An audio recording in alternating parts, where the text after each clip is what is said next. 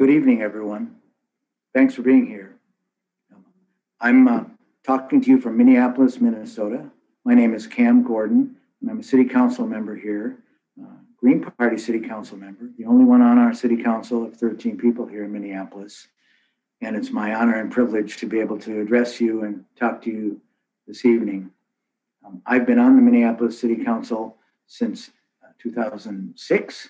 And I think I've demonstrated how I can make a difference and how the Greens, with our value-oriented platform and approach, can demonstrate how we can govern in a good way.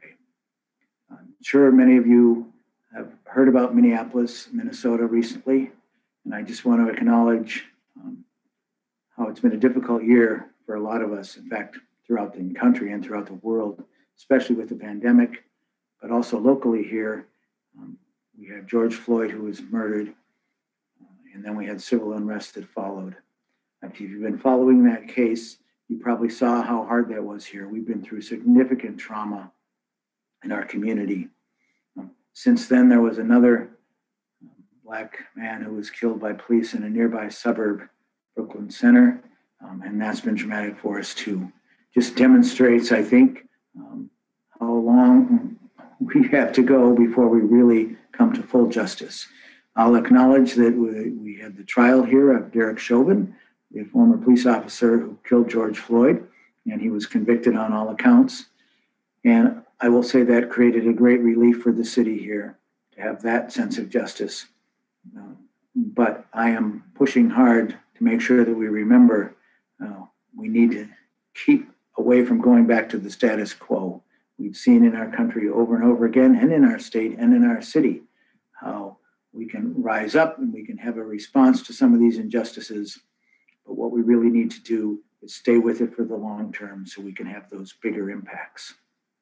And I just want to express my thanks to everyone out there in the world, because I can say that Minneapolis hasn't felt like we're alone. We felt like there was eyes on us, but there was also hearts with us and supporting us and feeling our trauma. We've gotten emails, reports, phone calls, outreach from across the globe of how we might be helped, ideas that we could use as we're trying to transform our public safety system here. And I really appreciate that. All the well wishes, all the good thoughts that have been sent our way. And I'm grateful for that. Also, all the expectations that have been raised. I think right now we have a unique opportunity for us to rise to those expectations and maybe help as a city lead the way to figure out what we can do to take these next steps forward. And I'm hoping to do that in my small role as a city council member to bring the Green Party values forward to do that for the city. I have been absolutely honored and privileged to do that for a number of years.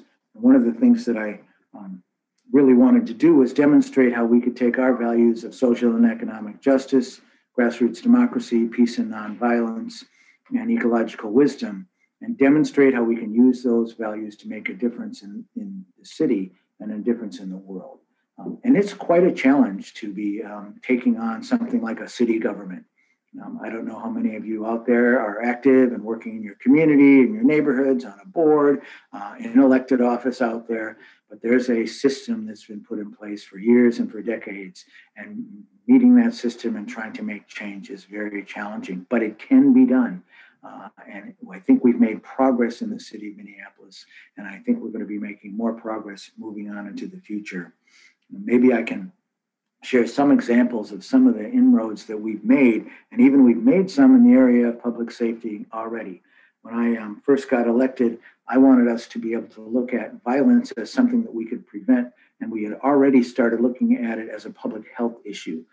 We developed a youth violence prevention plan, and we started looking at how can we have a long-term approach rather than just dealing with things after there's a problem already. And how can we prevent that upstream? And I think that people across the world, and a lot of you are realizing that's really the way we need to do it. What are the root causes of the violence and problems, and how can we have prevention set up so that we can learn and understand how to resolve our conflicts peacefully, how we can make sure that people have enough resources and enough of a nurturing environment so they don't resort to violence, to solve problems or to survive, and don't resort to crime and criminal activity and those kinds of things. And how can we do that? So we've invested in that, and we've done that. And now we have an Office of Violence Prevention in the city of Minneapolis. Some of the steps we've already taken to transform our public safety system have kind of hinged on that vision and that view. We are investing now in a fourth response, I'm calling it, to 911 and emergency calls, so that there isn't necessarily a police response to every issue. We already have 3 responses that we've used traditionally: fire, police, and paramedics. And maybe paramedics actually is a good example, because we weren't doing that in the 60s. It used to be police who would take people to the hospital. They'd have a heart attack, they'd have a medical emergency, and they would be put in the back of a police car and taken to the hospital. Well, we started to see emergency room doctors saying, well, this might not be a good idea. We're getting people coming in here who are hurt and didn't get the help they needed, and it hasn't handled well. And we made a big transition in the 60s and the 70s to getting paramedics in all of our cities. So there's an ambulance response, there's emergency medical technicians who can care for people and get them to the emergency room in the hospital. And now we're working in Minneapolis on a crisis, a behavioral or mental health crisis response team that doesn't include police officers. And maybe it includes paramedics, but maybe it doesn't necessarily have to, because we believe there's situations that we can have a response to and an intervention to that can de-escalate those, especially if there's a behavioral crisis. And so we'll be rolling that out this summer. And I'm very excited about seeing how that might work and how that might prevent some of the tragedies that we've seen in our city when all we have is a police response to some of those crises. And I think we've seen some promising results, and I will thank those other cities and others who've sent in ideas about this and how we can do that. And I'm looking forward to moving forward on that. I also want to talk a little bit about Minneapolis and how we've led in some other areas as well. I wanted to talk about voting in Minneapolis is a little different than in a lot of cities, and in large part because the Greens were very involved early on years ago, looking at how can we change our voting system to make sure that it's better. If you've run as a Green before, or you've campaigned for Greens, you probably hear about, oh, you're just going to take votes away from so-and-so. A lot of times we go in and vote and we're voting for the lesser of two evils. We find people who are afraid to vote for the alternative party or somebody who's out there because their vote will be wasted. Well, in Minneapolis, we pushed hard to get an instant runoff voting, or what is commonly called now ranked choice voting, passed. And it really took Greens being involved in that at the beginning and then building coalitions with others to get that passed in Minnesota. I was part of a group that started Fair Vote Minnesota, which really pushed that. And once I was elected, it's when we were starting to implement that, because the ballot measure was put forward, and then the council decided that they would vote and change our ordinances to allow ranked choice voting, and then we needed to implement it. And I was honored to be there at the ground level when we were pushing that forward, setting our rules and our protocols up so that we could do those elections. And we have had successful ranked choice voting elections in our city. And actually, I'm delighted to see that St. Paul has adopted it and it's spreading in Minnesota. Every so often we get a pushback from the legislature, like right now, saying maybe the state doesn't want to allow cities to do that. I think we're going to fend that off, though, and we're going to be able to keep implementing our ranked choice voting, which has really improved elections, opened it up, and hopefully someday we can add proportional representation into our elections in the city, and we can look about how we can have more diversity on the council in that way. I also think it's really important that we open things up to public financing. I think we're really in trouble sometimes when we rely on private funding for all of our elections. We see the moneyed interests that are having great influence. Today is the anniversary of the famous 1886 court decision, Santa Clara against some railroads, that decided just kind of in a sentence in that big decision that corporations had the rights of people. And that's been set us on a downward trend for a long time and led to Citizens United and other decisions that have only made it harder for us to get money out of politics and harder for us to get corporate influence out. And that is actually one of the key jobs of local government, I think, is challenging the capitalist system. And how can we challenge these corporations and make sure that we carve out some kind of just economy for the people? And that's, I think, the biggest responsibility. One of the biggest responsibility, of course, we have to protect our planet and we have to preserve people's rights, but we also have to push back on the market, the free market. And it's at the city level, you can see that almost every day with development and developers. And often the biggest contributions to campaigns come from developers or people who might have business before the city, because they have a business license, a zoning decision, and all of those things. That's why it's been my pledge and my commitment to never take money from people with business before the city or anybody who's a known developer in the city.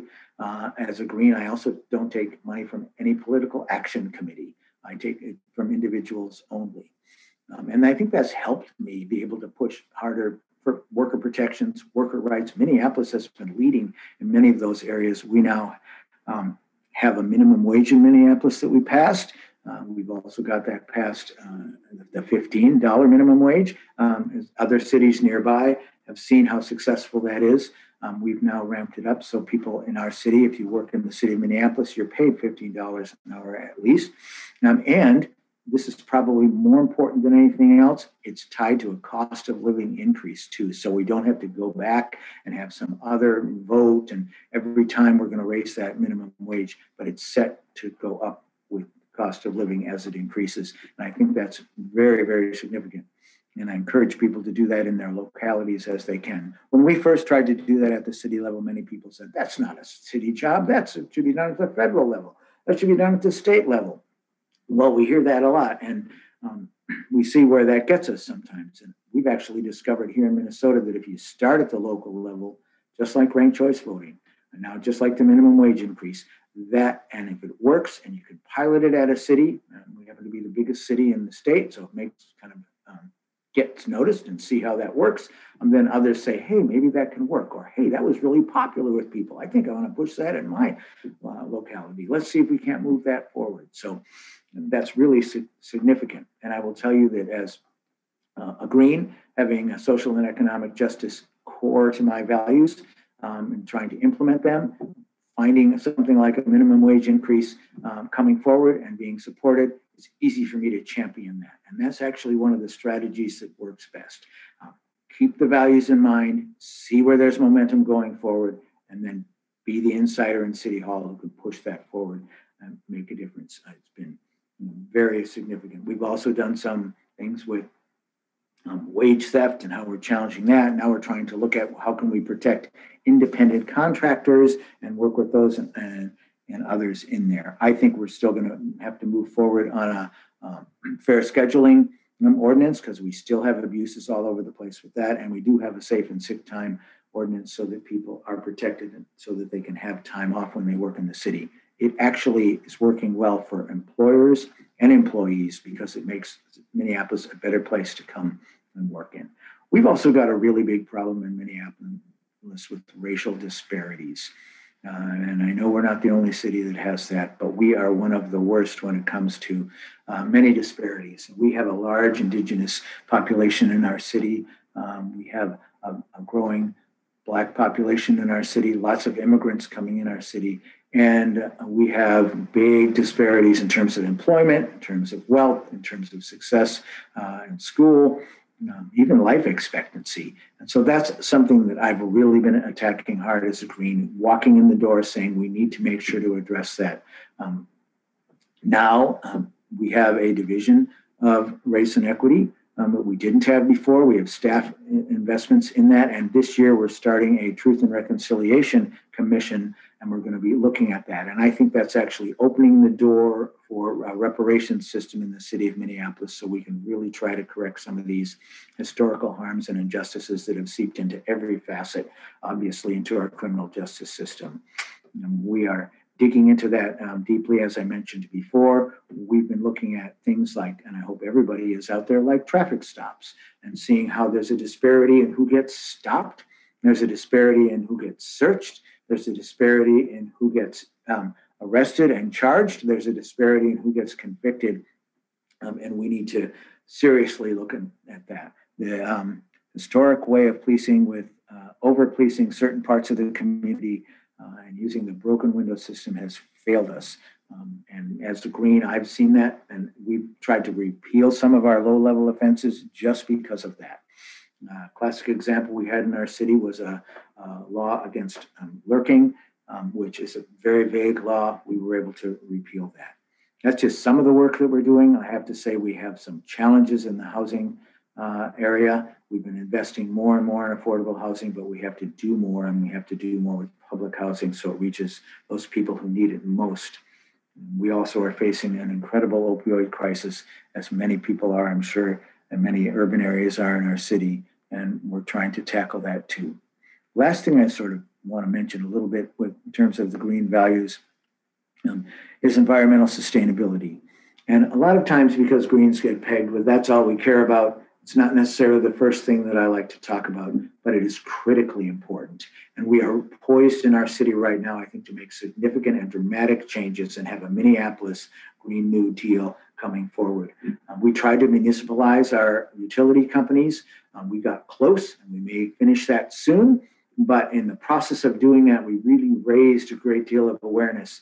People in Minneapolis now understand that climate change is a crisis and an emergency. We declared it a public health emergency, and we are looking at that. We have identified a social cost of carbon, and we are making preparations so that we'll be charging a higher franchise fee for fossil fuels than others. We have a pollution tax that we've been implementing. We already have a green cost sharing program we're talking about and implementing, where we have funds that we've got from our franchise agreement and our pollution fees that we are able to charge in our state, so that we can invest in clean energy initiatives and help share the costs for property owners, for apartment buildings, so that we can make those improvements. We're moving forward with inclusive financing proposal, and we are going to tie those investments back to environmental justice issues. We've identified green zones in our city, and that's where we're making our biggest investments so that we can repair some of those harms that were done in the past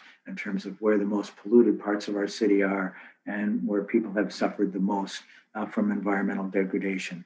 I'm excited about that. I'm excited about getting to continue serving on the city council. We are running a hard campaign as we're moving forward, and we could really use some help and support out there. And that's one of the reasons why I'm here broadcasting this out to all of you and working closely with Greens at the state and at the national level is to get a little bit of support so we can keep building our campaign here in Minneapolis. I have challengers this year, more than I've had before. When I won in 2005, it was against a major party endorsed candidate, and we won by less than 200 votes. So we have close elections here. I've been successful, and I've been reelected for my fourth term. But now there's three challengers who are running active campaigns against me, and I could use your support. So I encourage you to learn more about the campaign. I actually welcome people to reach out to me anytime they want from anywhere. You can contact me on my phone, my cell phone, 612-296-0579. You can send me an email, cam@camgordon.org. You can certainly use our website to connect with our campaign. I've already got a Sierra Club endorsement. I'm endorsed by the local Green Party. It was the first endorsement I went for, and was honored to get that again, as I have every time I've run. I've got a labor endorsement now, and we're building the campaign.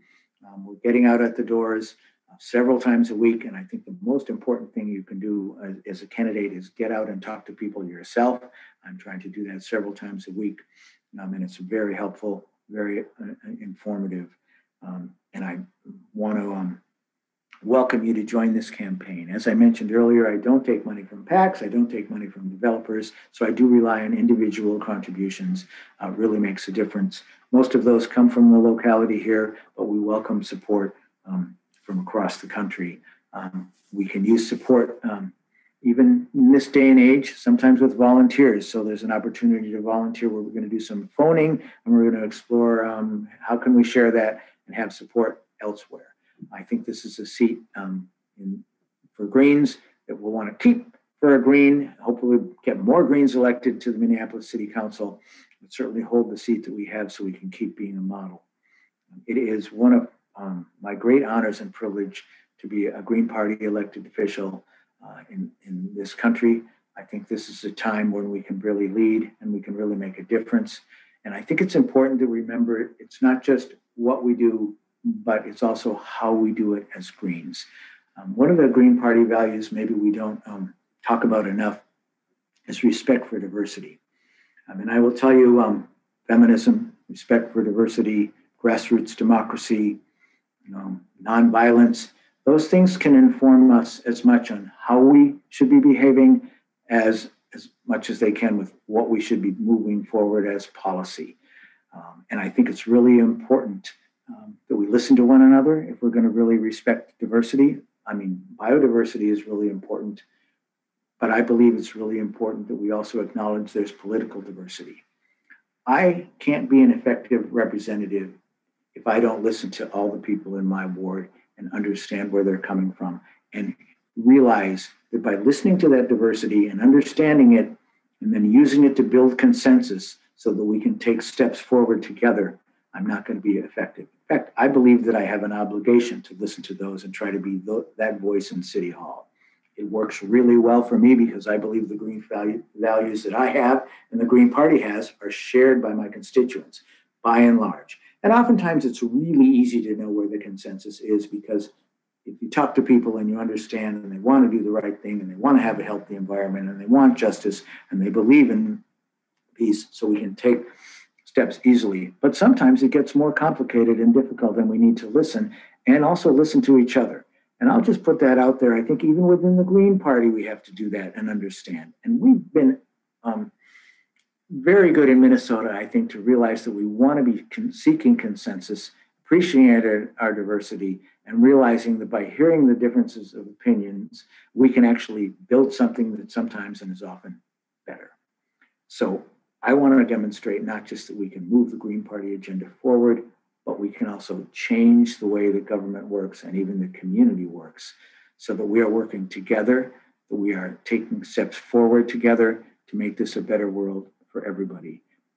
I welcome your support and your involvement in my campaign.